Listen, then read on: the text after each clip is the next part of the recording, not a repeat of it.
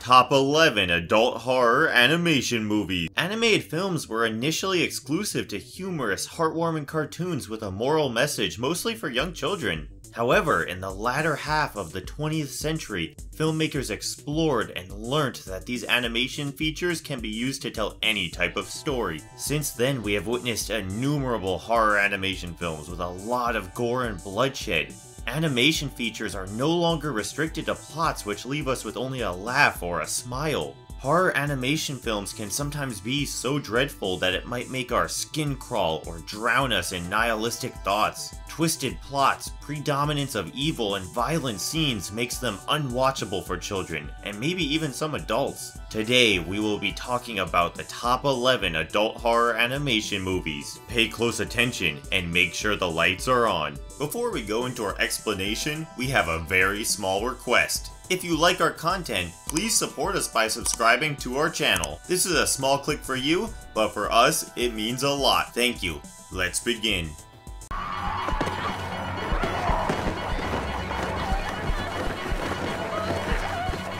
Number 1. Seoul Station. The plot focuses on two major characters.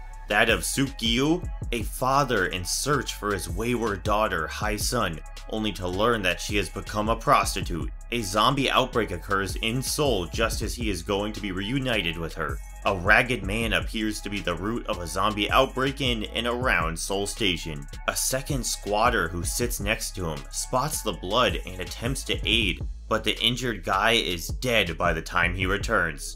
The second homeless person goes to the police station to report his friend's death. The cops pursue him, but the man has vanished. When the squatter goes in pursuit of the elderly guy, he encounters him as a zombie, who attacks him in return. Hae-sun, who fled her old life in a brothel, now resides with her lover, Ki-woong, who plans to sell her out again owing to financial difficulties. Following a fight about this, the two split up and become engulfed in the commotion erupting from Seoul Station. Hae-sun and a few survivors escape and take shelter inside of a police station, where they are imprisoned by a bunch of zombies within a detention cell, along with a police officer who has been bitten by a zombie. In the meantime, Hae-sun's father, Suk-gyu, questions Ki-woong about his daughter's whereabouts. When the two get to Hae House, they discover that the landlady has turned into a zombie. Sun-gyu and Ki-woong both seek refuge in the restroom after being attacked by another zombie.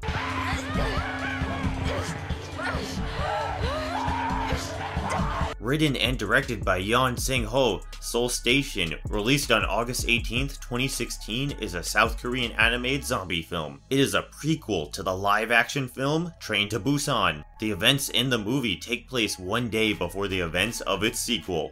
The film does not explain why the zombie apocalypse had occurred, thereby not serving much to the expectations you keep from a movie that is a prequel to a zombie movie.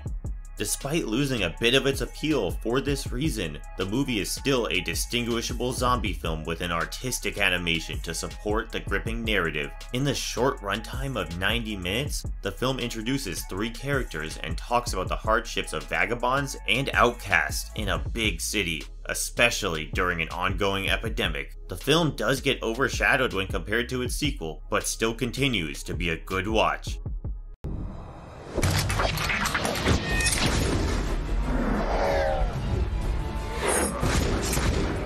Number 2. Resident Evil Degeneration, 2008. In November 2005, Harvardville Airport was hit by a T-virus attack from both within the terminal and from a crashed airliner. Claire Redfield, a TerraSave employee, meets Senator Ron Davis, a strong opponent of TerraSave, and they are forced into hiding in the VIP lounge along with Rani, the niece of a TerraSave employee. By evening, the airport had been secured by the local special response team and the US Army, who were assisting in evacuating the survivors. Federal agents Leon S. Kennedy joins officers Angela Miller and Greg Glenn. Claire's gang had been rescued. They were, however, obliged to abandon the afflicted Greg. Trucks from the drug company Will Pharma come to give a T-virus vaccination that they developed, but are destroyed by explosives. Leon explains that a terrorist has threatened to spread the T-virus throughout the United States if the government personnel engaged in its development are not identified before midnight. Claire travels to Harvardville with Will Pharma head researcher Frederick Downing. Downing then reveals intentions to create a G-virus vaccine, which enrages Claire due to its severe risk. Downing excuses himself and leaves Claire in his office. Claire notifies Leon of what Downing told her and discovers that he and Angela had discovered her brother Curtis's house on fire. Downing calls Claire and warns her about a guy who has detonated a time bomb. Claire sees Curtis momentarily in the building's central garden before the bomb goes off. Unlike Resident Evil live-action films, Resident Evil Degeneration follows the universe of the original game. The plot is set between the events of Resident Evil 4 and 5 video games. Directed by Makoto Kamiya, this animated biopunk action horror film is the first full-length motion capture CG animation feature of the Japanese video game developer and publisher Capcom Co., Limited, in their Resident Evil franchise. Being faithful to the game's storyline, Degeneration serves as a prologue for the Resident Evil 5 video game. Now, if you are a fan of the Resident Evil franchise, then this movie is a treat as the main characters of the game, Leon S. Kennedy and Claire Redfield, appear together for the first time. This film has some of the best action sequences. Though the movie is a good watch for all horror lovers, the true extent of entertainment is far more for the franchise lovers.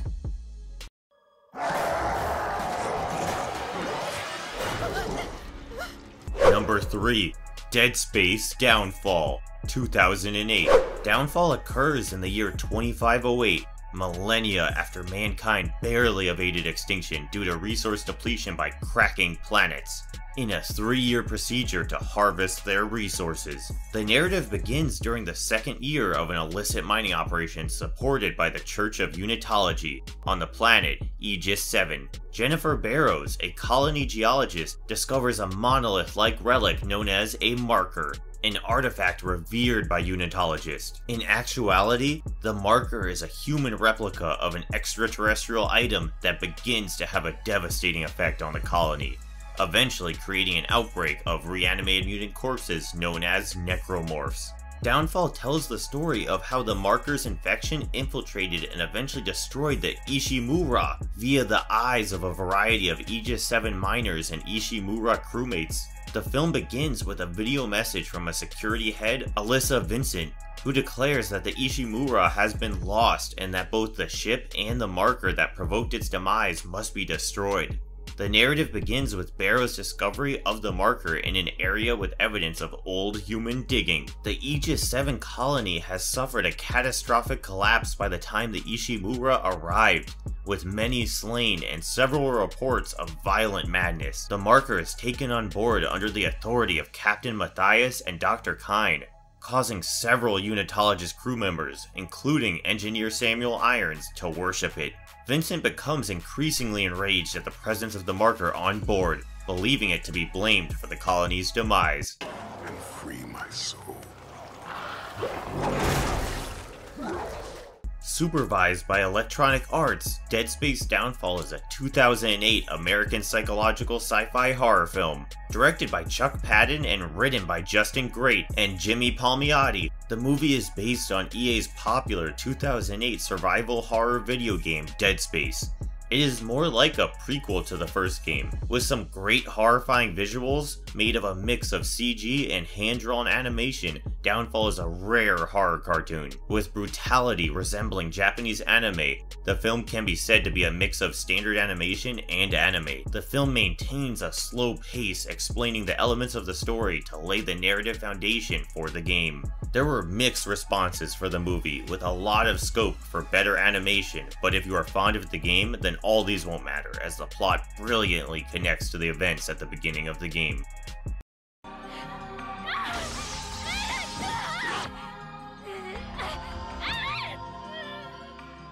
Number 4.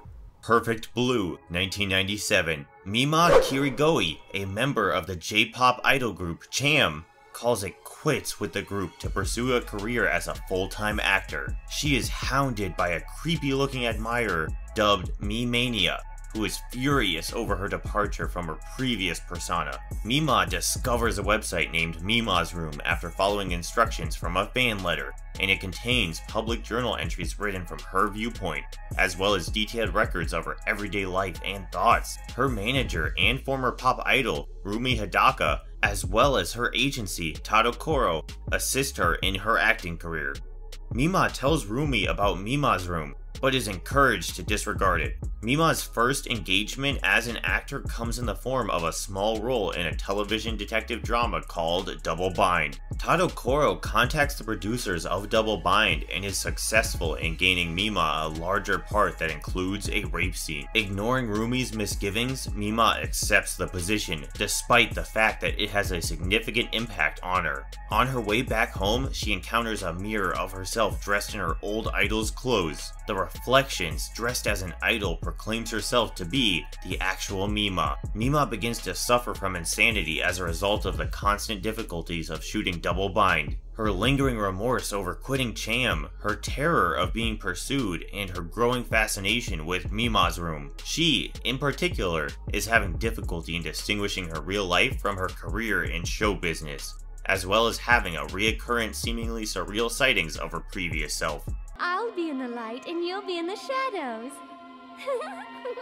Several persons associated with her acting are assassinated. Mima discovers evidence that points to her as the major suspect in the killings, and her erratic behavior causes her to doubt her own recollections and innocence as she recalls viciously murdering photographer Murano. Directed by Satoshi Kon and written by Sadayuki Murai, Perfect Blue is a 1997 Japanese anime psychological thriller film based on the 1991 novel Perfect Blue: Complete Metamorphosis by Yoshikazu Takuchi. The novel's sequel, Perfect Blue, was released 2 years before the film in 1995. The film portrays the horrors associated with fame addiction, which acts as a form of mutual dependency between the star and their audience. Revolving around the character Mima, Satoshi and Murai develop a very complex structure for her hallucinations and fittingly name the show, where she is acting, Double Bind, symbolizing how her alter ego and herself are knit by their addiction to fame. The film has some moments where it interestingly plays on levels and understanding of reality.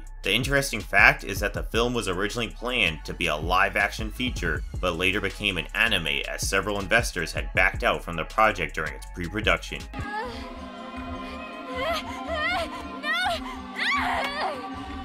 Although all copies available for the movie are from lower quality prints, as the film's original 35mm camera negative was accidentally destroyed, it still serves as a good horror animation film to watch.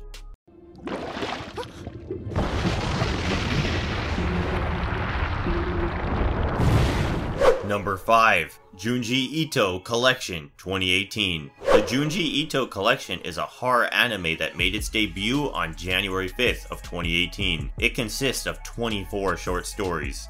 Mysterious monsters lurk in the darkest shadows of every corner, whether during the day or at night. They are inexplicable, unavoidable, and unbeatable. Prepare yourself, or you may become their next prey. As horrifying tales of unrivaled terror unfold, sit back and dread. Tales include a cursed jade sculpture that opens holes all over its victims' bodies, terrible nightmares that last decades, an appealing spirit at a foggy crossroads who gives accursed advice, and a slug that develops inside a girl's lips. Proceed cautiously, for Ito Junji's terrifying, otherworldly tales is not a collection for the faint-hearted. Horror anime anthology series Junji Ito is adapted from 2 of Ito's manga collections, the single volume of Fragments of Horror and the 11th volume of Junji Ito Masterpiece Collection. Premiered on January 5th, 2018, the series collects Ito's favorite 24 stories and puts them into 12 episodes, and 2 original video animations focusing on the character of Tomi. The series was animated by Studio Dean, co-produced by Crunchyroll, and broadcasted worldwide in 8 different languages. There are many variables in this film that engages the interest of its viewers, ranging from getting accustomed to Ito's abstract concepts to debatable comparisons with the original work of the manga. Although the plot is mainly focused on horror, there are a few elements of comic relief which adds a different taste to the film. Although the anime is loved by the manga followers, the scary moments in the film and plot should appeal to all horror lovers in general. Stop! I command you! Number 6. Dante's Inferno, an animated epic, 2010. The story is about Dante and his journey through Hell's 9 circles in a quest to rescue his true love, Beatrice. The 9 circles of Hell were categorized as limbo, lust, gluttony, greed, rage, heresy, violence, fraud, and treachery. Dante returns home from the Third Crusade to discover his servants murdered, his father dead, and his beloved betrothed Beatrice dead from a knife wound visible on her stomach. She transforms into a spirit when she dies, and begins her ascension into heaven. However, a shadowy Lucifer snatches Beatrice from the heavens and transfers her to Hell's gates. Dante pursues them through Hell. Dante fights and slaughters a swarm of animals before being seized by a swarm of serpent-like arms that sew a crimson cross into his chest and torso, a living tapestry depicting his worst misdeeds in life. Virgil approaches and offers to escort Dante through Hell. Dante, using his faith, rips through the gates and advances. Dante, along with Virgil, board the Charon, a gigantic, demonic, living fairy that transports souls over the river Acheron to Hell's first circle. As no living person is permitted to enter, Charon orders demons to assault Dante. Dante beats them up, but he loses his sword in the process and must rely on one of the demon's scythes. He then murders Charon and leads forward in his quest to meet the master of Hell, Lucifer. Released on February 9th, 2010, Dante's Inferno, an animated epic, is a direct-to-DVD animation dark fantasy action film directed by 6 directors: Michael Disa, Shuko Murase, Yasuomi Umetsu, Victor Cook, Jong Sik-nam, Kim Song-jin, and Lee Song-gyu. Each of them worked on separate circles of hell that Dante and Virgil travel through on their way to Lucifer. And you might notice the animations changing with the progress of the film.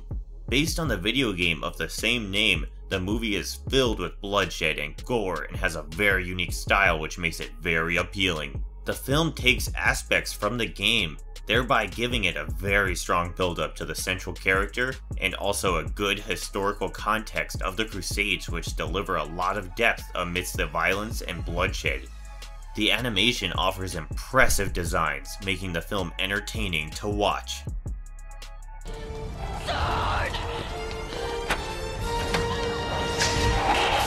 Number 7. Blood, the Last Vampire, 2000. The story features Saya, a vampire who works for a covert government agency that exterminates demons. She is taken to a military academy to find out who is a demon in disguise. The narrative takes place in 1966. Saya, a young girl, features as the primary character who hunts bat-like animals known as chiropterans. Saya first appears on a metro train when she murders a guy in a suit. Her connections or handlers from the United States arrive. One of them, David, starts briefing Saya on another operation, while the other, Lewis, determines that the guy Saya just murdered was most likely not a chiropteran. Saya's next assignment begins at the American Yokota Air Base, which is preparing for the Vietnam War. Somehow, one of the chiropterans succeeds in infiltrating the airbase, and it's only a matter of time until they feed again, hibernate, and vanish. Saya is to disguise herself as a schoolgirl, enter the nearby high school, and then pursue and kill the chiropterans. On the eve of the school's annual Halloween party, Saya bumps into a modest nurse, Amino Makiho. Sharon and Linda, 2 of Saya's classmates, pay a visit to Makiho in the nurse's office when Saya breaks into the room, murdering Linda and injuring Sharon, breaking her sword in the process. Both girls turn out to be chiropterans.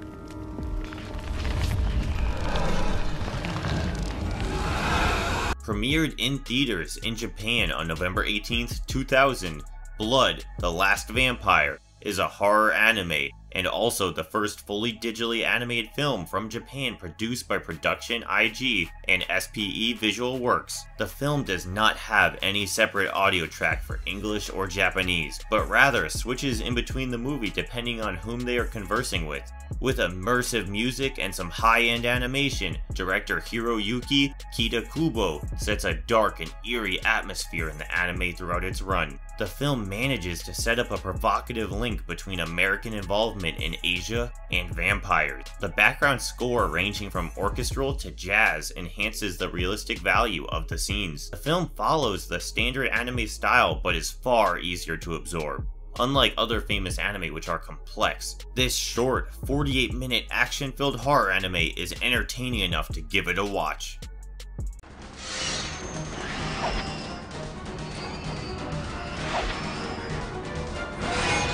Number 8.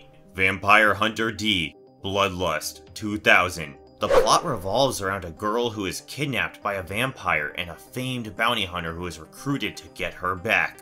The movie is set thousands of years in the future. Vampires once ruled the night, but their forces have been decimated by daring bounty hunters. D, the half-breed son of a human mother and a vampire father, is one such hunter. Charlotte Elborn, a young human lady, is kidnapped from her house in the dead of the night by Baron Meyer Link, a vampire aristocrat. A few weeks later, Charlotte's affluent and wheelchair-bound father, John, engages Dee, a Dampier, to discover and save her. He promises Dee a substantial incentive, which he subsequently doubles upon Dee's request.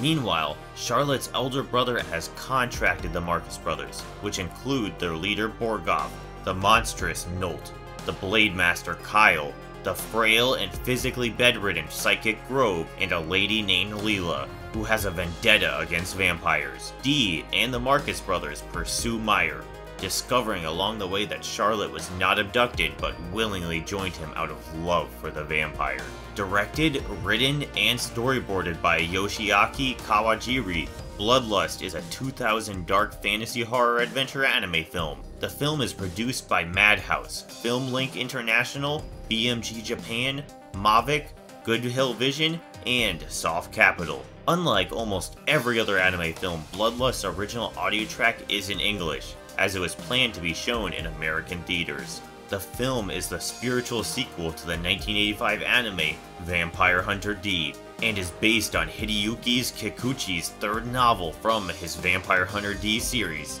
The visuals are simply brilliant in setting up a rebuilding post-apocalyptic world with plenty of details on towns, forests, deserts, and mountains. It is a wonderful mix of different imagery and genres, more like a successful experiment where the witty and provocative aspect of the film makes it appealing to both fans and non-fans alike.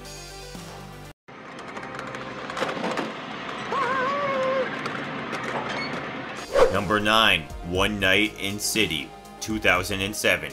Elegant stop-motion animation is the misanthropic horror tune One Night in One City tells a triptych of gloomy, surreal fables. One of the filmmakers of Fimpharum 2 has created a feature-length narrative animated picture, stories that are both intriguing and remarkable. What can happen in one city in one night? Do you know what happens when someone sews on another person's ear? Can you encounter a genie in Zizkov who will grant you anything you can think of? Do you believe there are areas where time stops? Do you know what can sabotage an insect circus performance? What a local hunter's purpose is, and what his neighbor is excited about?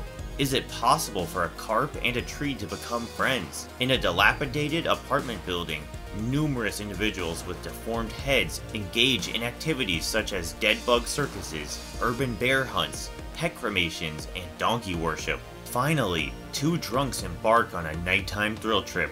Also known as One Night in a City and One Night in the City, the film is a Czech stop-motion animated feature-length black comedy horror film. It's directed by John Belej and written by Ivan Arsenjev and Belej, with a hefty amount of 1.875 million contributed by the Czech government, which was also the highest grant given to an animated production for the year 1998.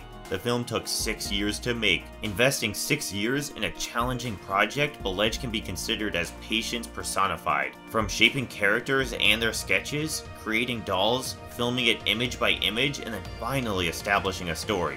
The film's making has been very taxing for John Bloodshed. The film has a lot of intricate detailing and is a must-watch for horror lovers.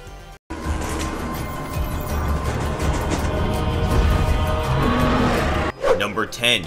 Mad God, 2021. In a diving bell, an assassin dressed in a jacket and gas mask dives into the shattered planet represented on his map, which deteriorates as he travels. He ultimately finds the city behind enemy lines after traveling through mutant regions, where he sees prisoners who are victims of electronic torture, and other horrors such as drones with no names and no faces.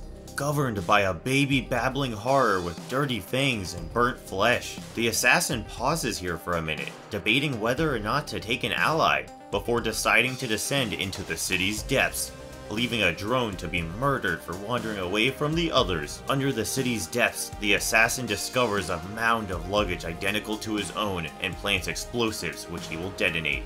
He fails to notice the creeping presence of a scientifically produced mutant which catches him and pulls him away. Sadly, his explosive does not detonate. The assassin is publicly humiliated, tormented, and stripped. The onlookers appear to be human-like. As the movie proceeds, we see the assassin investigate a maze of weird settings inhabited by odd people.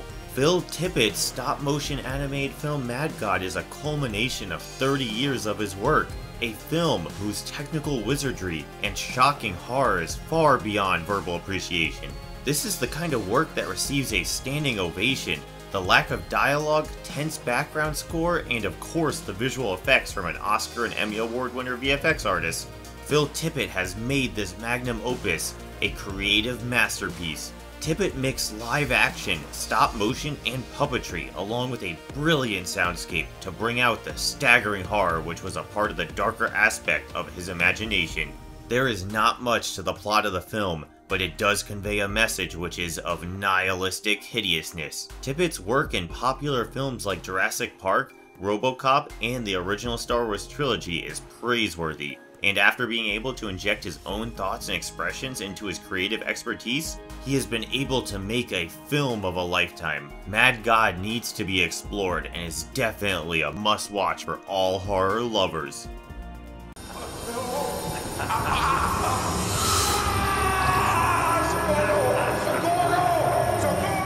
Number 11. The Apostle, 2012. The film is set in the cold winter of a remote village in Galicia, northern Spain. Two prison convicts, Ramon and Xavier, escape from jail and come right up to the jail fence. One of the convicts, Ramon, ventures out to a remote village along the pilgrimage route to Santiago de Compostela in search of loot that was hidden years ago by Xavier's. Ramon finds the village and discovers that it is inhabited by various aging grotesques. Local clerk Don Cesario, a person with a disturbing appearance and an unusually long nose, welcomes Ramon to the pueblo. He accepts a drink offered to him by an old maid named Dorinda and soon collapses. Recovering after a while, he encounters a strange, mist-enveloped possession walking through the village, and after taking a crucifix from a person, he faces a supernatural challenge that he needs to solve in 3 days to survive. Spanish stop-motion animation horror film The Apostle is director Fernando Cortizo's flawless debut film, spending 7 long years in its making. Cortizo created dolls and decor which were artistic finesse. He made his voice actors record their parts outside the studio to match the expressions and movement of the puppets, which helped to add a natural look to the scenes. All of this in a dark soundtrack composed by Philip Glass makes The Apostle a truly inspiring, innovative, and unique animated film. The film's gothic style fed with Galician myths is the first of its kind, thereby making Fernando not just a director, but a visionary. The movie is not really horrifying, but oppressive and maintains constant tension throughout its run. If you are a fan of stop-motion animation films, then this one is definitely a treat for you. And if you liked our content, don't forget to leave a like and subscribe to us if you haven't already. Have a good one and be safe. Thanks everyone. Nothing to me. A talking animal. He made you in his